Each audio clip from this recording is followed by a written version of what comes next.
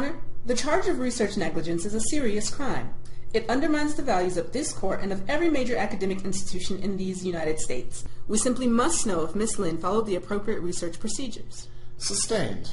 Continue with your questioning of the defendant. Miss Lynn, let's start at the beginning.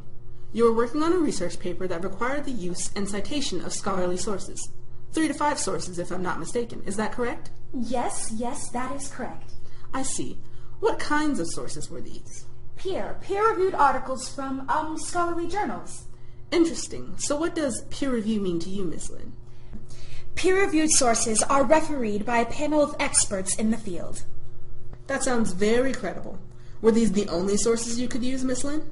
No, other credible sources were allowed. Such as?